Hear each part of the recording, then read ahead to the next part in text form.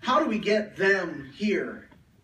A query plagued with deficits and best intentions, starts and fits and dropped connections. How do we get them, i.e. underrepresented students, i.e. black and brown kids, here, i.e. school music? I eagerly await the day when they can get what we've got. All they need is their shot and a savior with a baton or a piano or a ukulele. If we could only get a cello and some Mozart into the poor unwashed hands of each and every child, then what? They'll all be smarter, taller, above average. They'll all transcend their socioeconomic status. They'll all have grit. How do we get them here is limited at best. It rests on the primacy of advocacy and access without asking who actually wants or needs this. Are they worse off without us? How do we get them here perpetuates the assumption that music in school automatically functions as inherently good, something good that we have and they need. How do we get them here is built on an us and them framework that perpetuates racist, classist, ableist, and gendered stereotypes and deficit narratives starring superhero educators. It's a bird, it's a plane, it's a white music teacher comes to plant contextually meaningful, complex musical practices with ta-ta, ti-ti-ta, and to show us what "Here I Come to Save the Day" looks like in standard Western notation.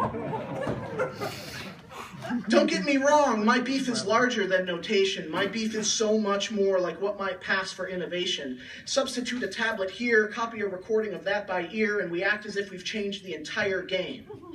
Upon further inspection, what's remained the same? The deficit here has been misplaced and allowed to sit on them instead of us. If a cover of "I Love Rock and Roll" is as far as our imaginations will go, the deficit is ours. The supremacy of white, straight, male-dominated, guitar-based rock music in our popular music education scholarship exemplifies the limited scope of innovation that comes from a field lacking diverse points of view. What are the kids into nowadays, asks the white music educator. What's relevant? What's hip? If our answer is the Beatles, we must question who we are and who we are not. Made safe for use through gentrification, rock and roll offers the veneer of revolution in the most comfortable and comforting package. Of course, the next big thing in music ed will be rock and roll. An ethnomusicologist once told me it's white people's music, at least it is now. And after all, white people's music is what music ed does, right? But don't get me wrong, my beef is not with rock and roll. Hell, my beef's not even with the large ensemble. I like hip-hop, but it's not a silver bullet. It's not about replacing one genre or set of instruments or a seating arrangement with another. It's not about rock and roll or classical, hip-hop or bluegrass, mariachi or disco. It's about music, man. I was once in the Music Man. In fact, I am a third-generation member of the school board barbershop quartet from the Music Man. At different times in different community theater productions, my father, my grandfather, and I were all distracted by Professor Harold Hill into singing four-part harmony. My father, like me, sang lead, only better. Before I was born, he made a living as a musician with basically no school music experience, no private lessons, no need for reading music or a teacher or a classroom. He learned to use his ear. He learned to make his own music. He taught himself to play multiple instruments and to sing with a voice I have longed to emulate my entire life, and I never will.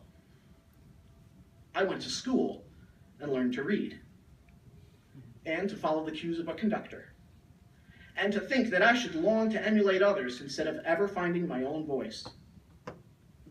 When I play music with my father, there's no doubt in my mind who has the deficit. My father's father sang tenor.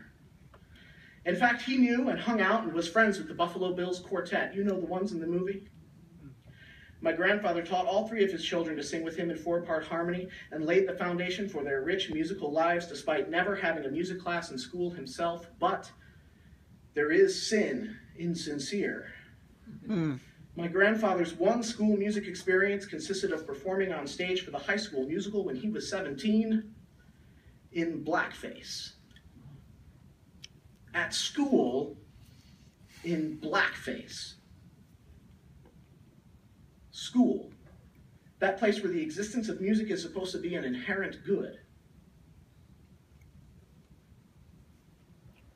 Professor Hill, of course, got away with his scam.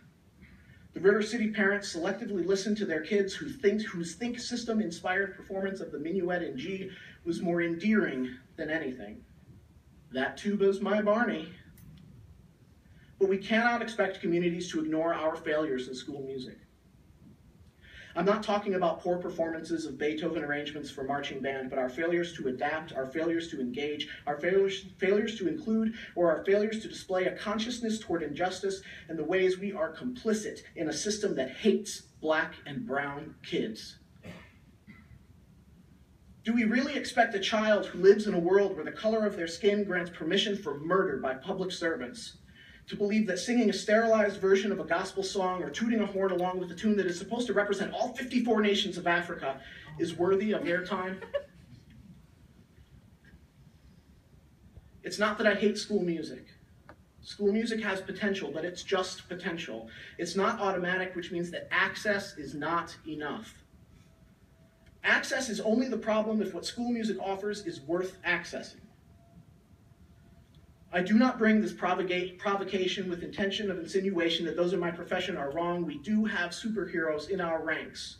They are caped crusaders who leap tall buildings for their students and fight for truth, justice, and a musical way to engage the world, semicolon, however, comma. School music on the whole cannot claim to be good for all that ails us purely on the basis that it exists. Certainly not as long as it insistently persists in exclusivity. Even if the numbers could tell us that every child in America voluntarily enrolled in a music class for every year of their schooling, I will still want to know whose music are they learning, to what ends, and why.